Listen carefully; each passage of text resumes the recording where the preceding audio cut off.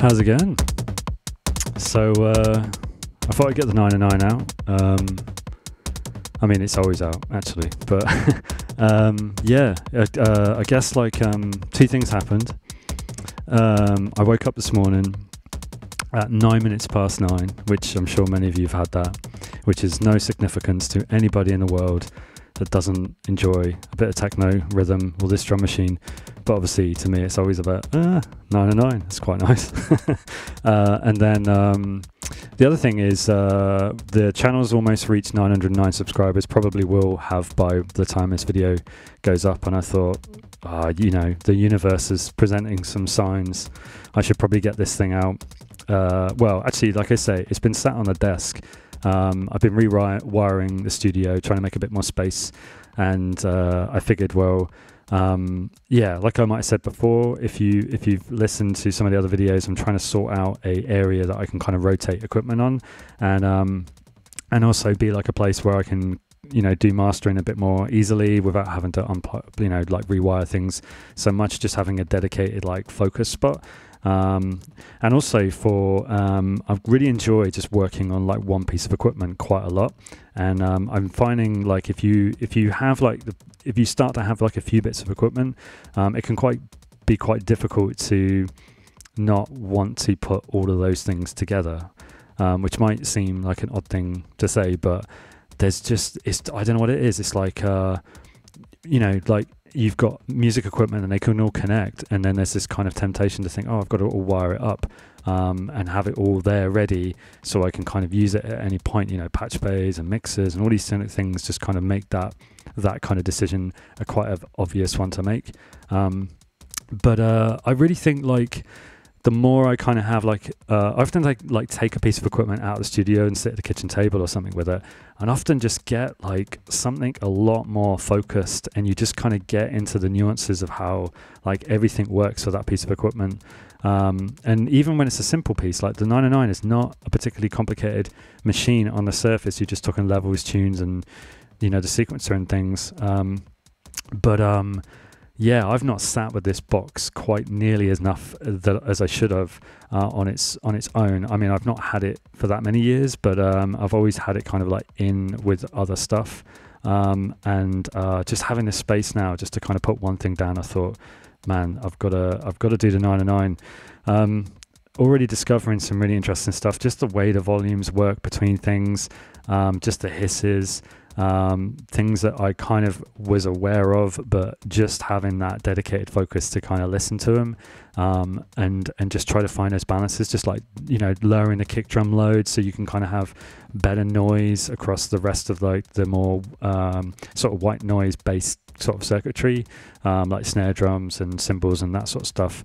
Obviously like some of those things are samples, but they've got lots of like white noise kind of frequencies is what I kind of mean. And you just kind of lift the levels, you just kind of shift the whole sort of top end, what is it, top and tail it almost, like this sort of like with shifting the frequencies so the bass is off and the top has come up a bit, just that whole kind of shift, and just makes it sound like a different drum machine. Sort of reminds me of you know, certain sort of techno artists might use, you know, or any piece of equipment for that matter that is kind of quite a well-known sound, yet they seem to get something sort of super special out of it that's beyond just external outboard gear, but just the balance of how they use it, which I thought it's always super fascinating. Pushes you to kind of try different stuff and find those little edges to boxes you might think you know already. So yeah, I'm really excited just to have like a space to do this, and the 909 wasn't really on the list at all. But I'm glad I've kind of put it down there.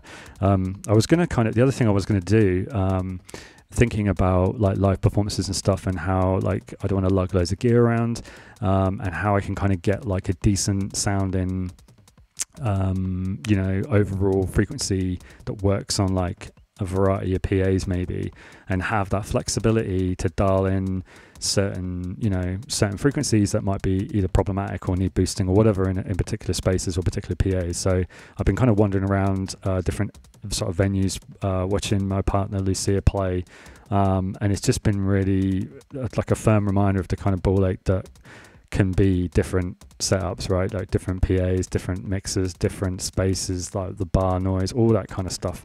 So just kind of having like some equipment that can deal with that, and then not sort of to rely too heavily on what might be at the venue, because you just never know, right? So I was thinking the trouble with that is like taking a big mixer and having the flexibility of some level of EQ, but then it's just too big. Taking a small mixer and you just don't have, in terms of EQ, you just will not bother.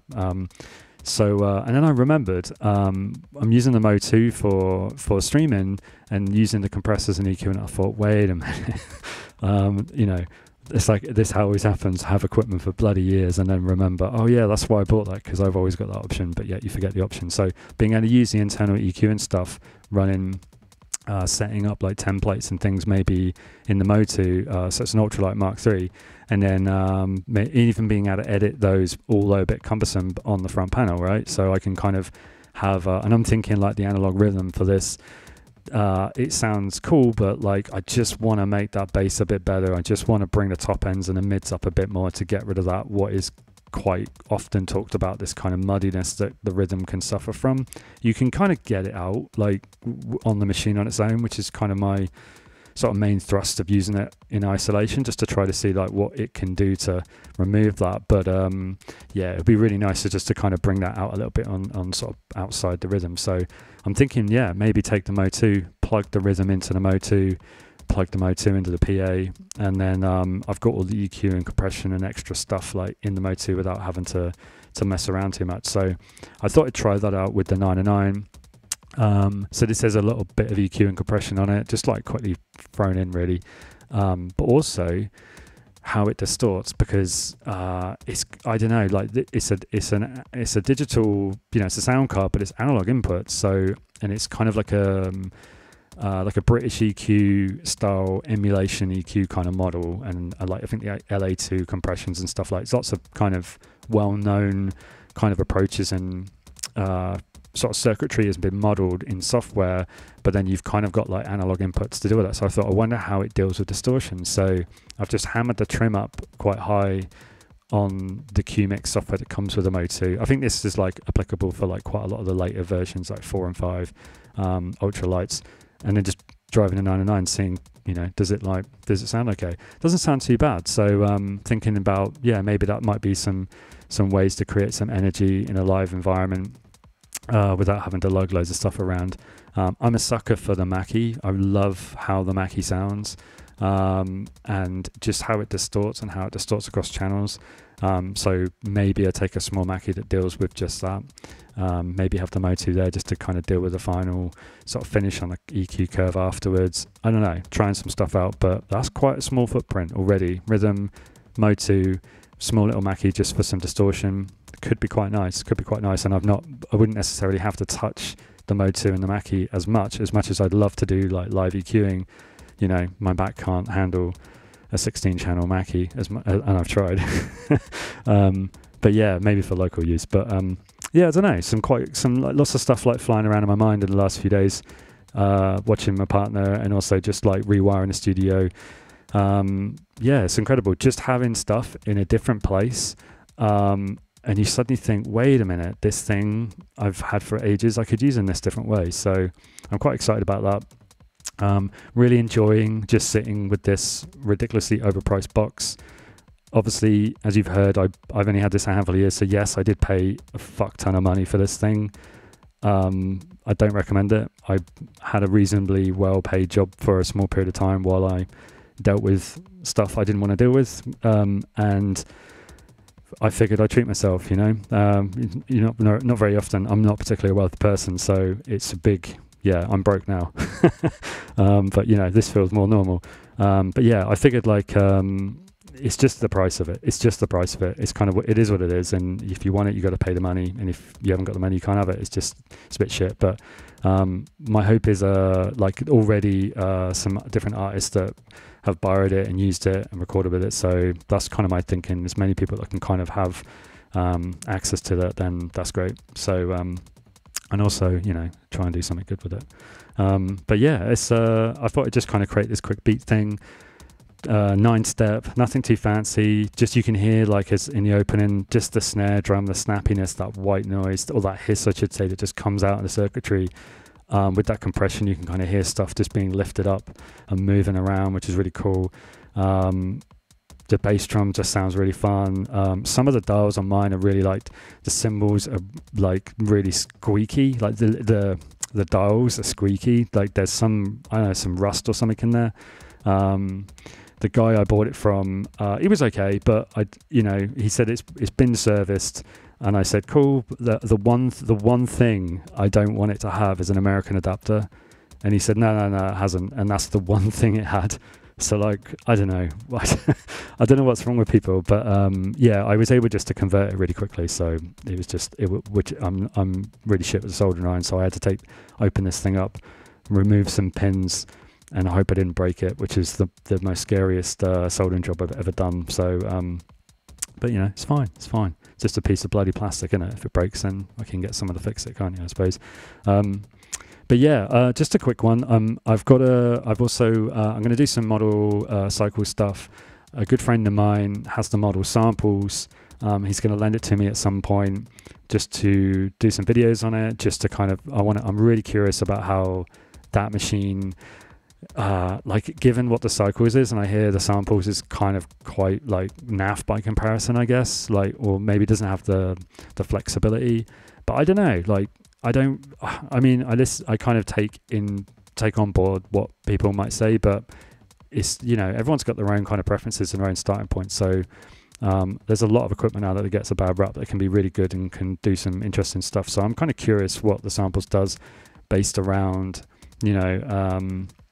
what I'm guessing they might be doing based on cycles and DX7 kind of FM world, and maybe samples is like Akai kind of 90 sampler kind of world. I don't know, I might be completely wrong, so I've not really looked into it, but I'm curious to kind of jump in and use that a bit, but probably won't be a while until I can get my hands on one. But yeah, really liking that idea of just borrowing stuff, like it's a lot cheaper. But yeah, so just a quick one. I'm gonna do some other equipment stuff. I'm gonna have to do like quite a lot of videos because I'm gonna be away for a tour thing that I'm kind of a guest hanging out with, I guess, that my partner's doing. So I'm gonna have to stack some stuff up. So probably lots of cycle stuff, some rhythm stuff. May get the MS-20 out. I don't know. We'll see what happens. But excited to kind of stack some videos up and kind of put them out there.